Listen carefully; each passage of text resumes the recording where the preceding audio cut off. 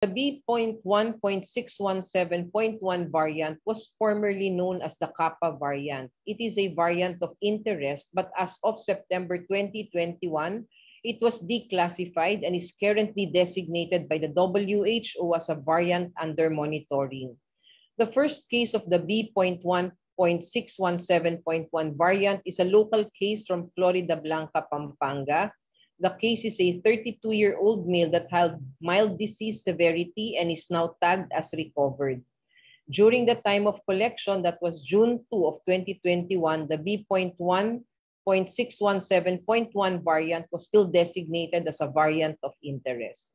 Further investigation is being done by our Regional Epidemiology and Surveillance Unit in order to gather more information on this case, and there is strict monitoring of this case and the community.